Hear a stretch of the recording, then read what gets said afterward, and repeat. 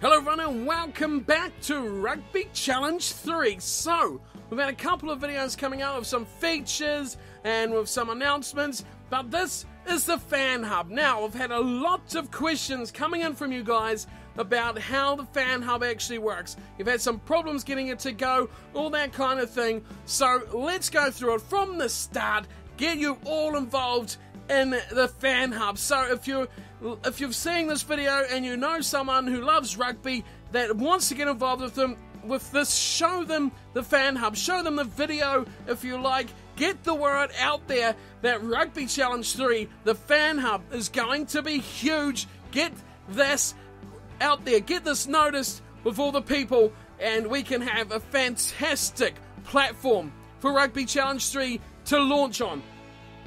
Okay, so starting things off here, first thing, you need to get yourself the FanHub. If you've already done this part, then you can sleep easy knowing you've got this far. The FanHub is available on Steam, so you need to Google yourself Steam. I'll even try and leave a link in the description where you can go to and download Steam yourself. Then you need to go onto Steam, search Rugby Challenge 3, download the demo, they call it, which is the FanHub, and then launch it, and you will be at a screen not too dissimilar to what we have right now. That's the early stuff straight out of the way. So, the real interesting things, the things we really want to get involved in is creating these players and these teams. So, straight off the bat, I've got myself together through some other people who are involved pretty big with modding as well.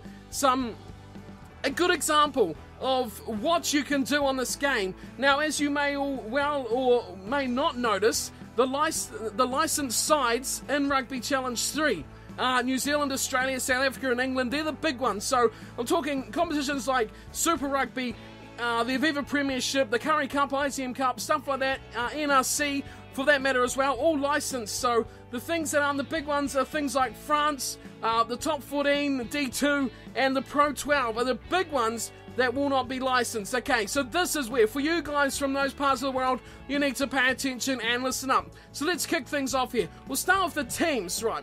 So we've got, of course, 7s and 15s teams, but we want to create a 15s team. Now, so I've got this additional file involved with Rugby Challenge 3, which, come the end of this, I will make available for you all to pick up as well. Okay, so here we are in the creator team details, and first off we want a logo. Now, as most of you know, the likes of France and the Pro 12 sides are not licensed. Well, with this little file added to your FanHub, you can do stuff like this. Look, again, they have a logo.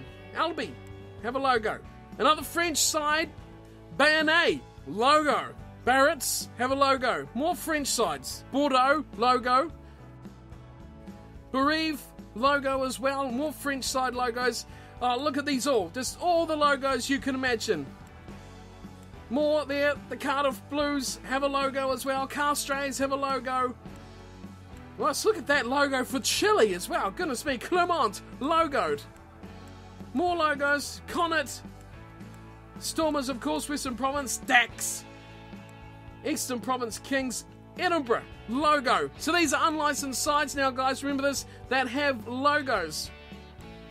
France have a logo as well. Glasgow, Gloucester should, of course, it's English in the Aviva Premiership, but Glasgow have a logo. There you go.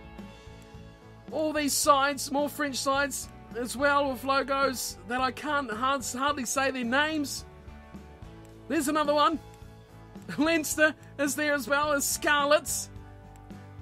What else we got? Lyon, another one, another good French logo. So you're all looking here at what this game can offer. Here's another one, another French logo, another one. Montpellier, Munster. These are Pro 12 logos here, guys, and French Top 14 logos.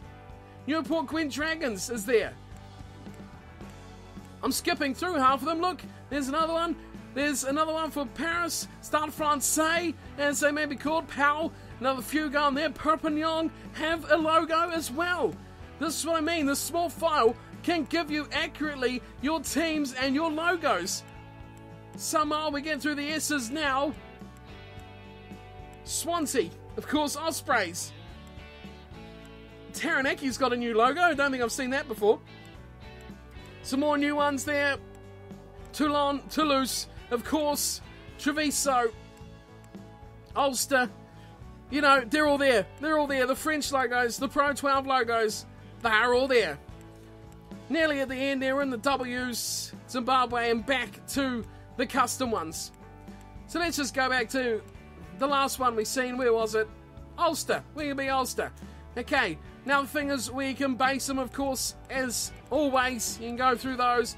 So we can have a run through of the stadiums here. We see there's plenty of stadiums as well, like always. They are, of course, always going to be added, like we've seen from them in Rugby Challenge 2 as well. Okay, so you've seen that. You've seen your side can get the badge. So what about the kit? Well, my friends, the same thing applies. So we got the New Zealand side straight away, but there we go. There's the Newport Gwent Dragons straight off there from the Pro 12. Of course, you know, these are older kits from Rugby Challenge 2 as well, but it just shows, what's this 30th anniversary kit? Haven't seen that one before, but there we go. There's Stade Francais, home and away, and there's Sudbury as well, home and away. Pau, home and away. Perpignan, home and away. And we move through to Ospreys, 2 kits for them. Some more from the Division 2, Pro D2 in France. Toulon, home and away. Toulouse, home and away. Treviso as well, they're involved. There's their kits. Ulster away, Ulster at home. And just in case you're wondering, there's about 120 or so custom kits as well. Wow. And wouldn't you just love to play in that kit? Custom 99 and home and away. Goodness me. But back to the real kits, and we can see more top 14 kits coming here. Pro D2 kits as well. Some more Pro D2. And again, more French kits with Band A. Still coming your way. Even Belgium have a kit. How awesome. Barrett's, top 14, home and away. Bordeaux as well. More kits coming from France and D2 as well. So this just shows you guys, you know, it's so possible to have your team, you know, the mods are this easy, this accessible as well. So all you need to do is get this FanHub, get this file. I will host it up hopefully in the next couple of days. You can all download and have a play. Here's just so many kits you can play with, so many players, and with this file, adding on these kits, adding on these badges as well, it makes it so easy to make the players that you want to play, make the teams up, so when the game is fully released, you can just go straight into it. So while we're here creating a squad, a little bit of a look at the team makeup for a sevens squad. Of course, 7 on-field players ranging from a few forwards at the front. There we go, 4 in fact, and then we have 4 backs, well 3 backs, and that must be a half-back sort of position.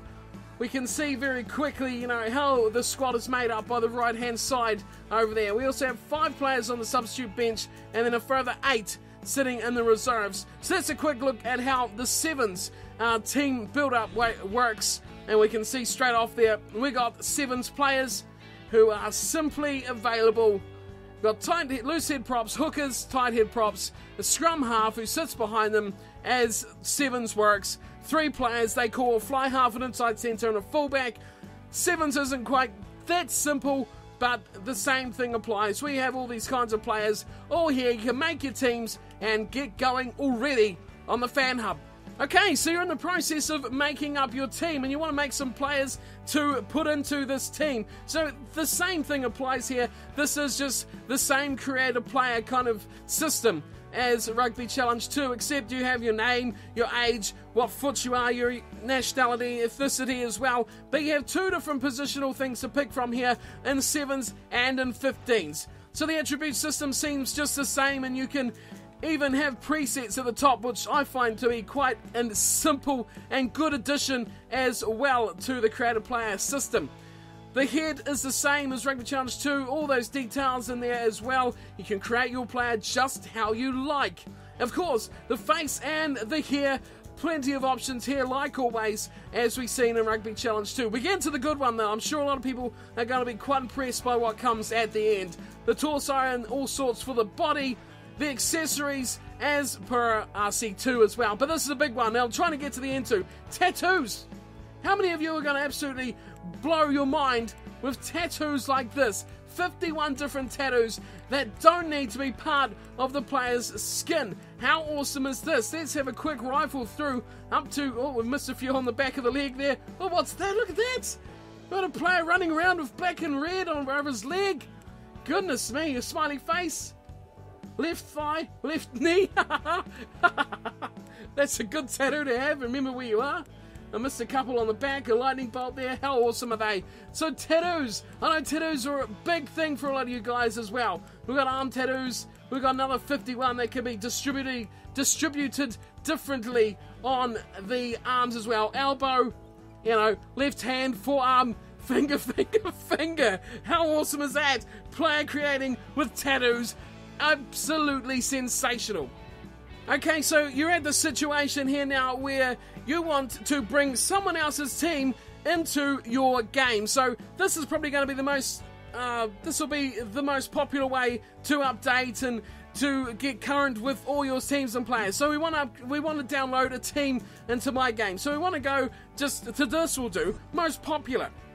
Straight off the whistle, we've got here New Zealand 7 side, a North Island side, made by different people, and there's a community rating in the stars as well, which you can get and you can rate what you think of their pack, or what you think of their teams and their kits and all that sort of rubbish as well. So you can rate these, how good you think they are. Now let's say we want to have a look at, I don't know, the Māori All Blacks. We want to see what this squad made by Henry looks like. So we don't have to download it to have a look at it. We can see the details of the squad without actually going in and downloading it. So we can see their strip here, their attributes, the tactics they use, but more importantly, the squad. And we can see that this is a squad he's picked, and accurately as it is, this is a squad that the Māori All Blacks played with this year as well. So there you go.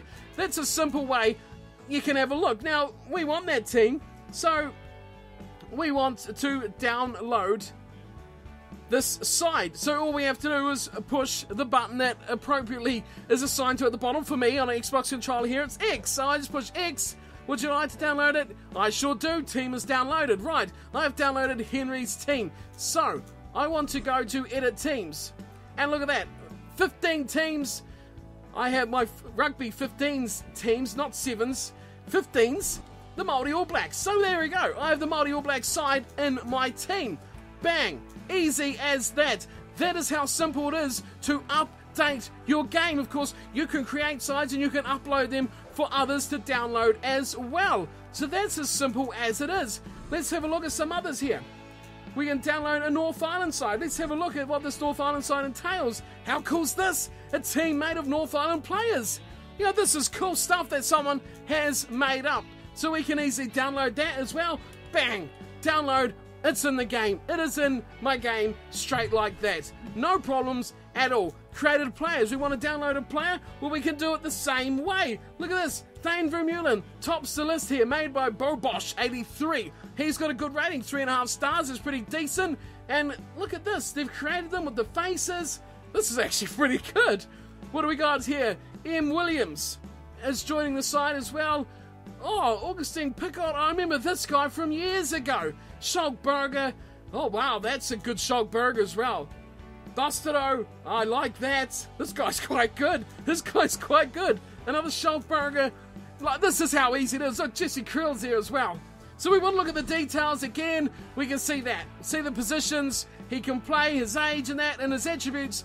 Obviously, not too much work has gone into that. So that's not the best one. Would you rate that one down? Let's have a look at the top here. Dane Vermeulen, that's a pretty cool one. Have they done the attributes here? Look, there we go.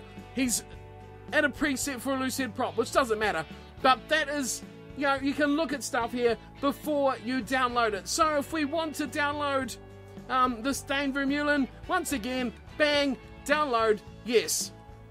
I can come back now, edit my players, and I already have a couple I've fiddled around with, but we've got Dane Vermeulen there as well, and we can go into here, and we can say, oh, I think his aggression's a bit more for my game. This is my game. So I can edit, tinker, and change what I like about this, and there's, it's my game now. I've downloaded that person's created player to my game, which leads me on to something that might fit quite nicely later on when you guys can create your own players. I can download them and use them like the subscriber series. How easy would that be? You can create the player exactly how you like it. I can download it, and bingo, we have another subscriber series on Rugby Challenge 3. But that is a quick insight how easy it is to create. If you don't want to create, you can just download. You can look through what other people have created, get your game ready, and come release date, hopefully, if we can spread the word, get people out there downloading this, creating players, creating squads, use this extra pack files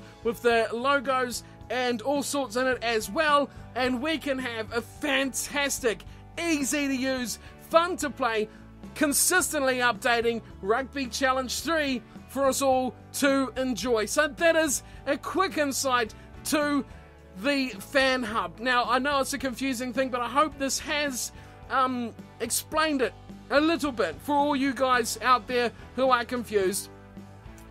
Essentially, it is a player creator that people can upload what they create, other people can download and use creations in their own game. Through the simple click of a button, you can add, change, and edit everything you like, and really, it can be a fantastic tool. For those guys from France, from the Pro 12, you can get all your teams straight to the FanHub, download all those competitions and those teams straight there. Bang, it's done. You'll have those Glasgow Warriors, you'll have all those Ospreys players, the Ospreys team, all there, ready to go when your game comes out. So that is a fantastic thing about the FanHub.